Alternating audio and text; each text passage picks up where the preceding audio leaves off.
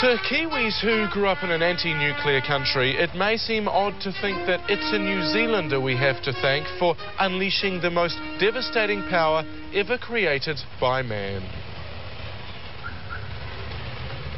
In 1910, Ernest Rutherford became the first man to split the atom, initiating a new epoch in human history from his modest rooms at Canterbury University in Christchurch. This is Rutherford's den. This is where he split the atom, and believe it or not, this is the actual atom that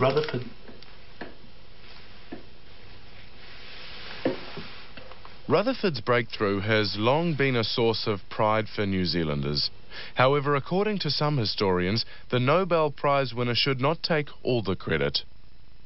A lot of the groundwork for Rutherford was laid down by a man called Percival Ward Smythe, a young physicist from Dunedin. Ward Smythe was years ahead of Rutherford in terms of atomic research. He never actually split the atom, but he did manage to fracture it slightly, and this paved the way for Rutherford.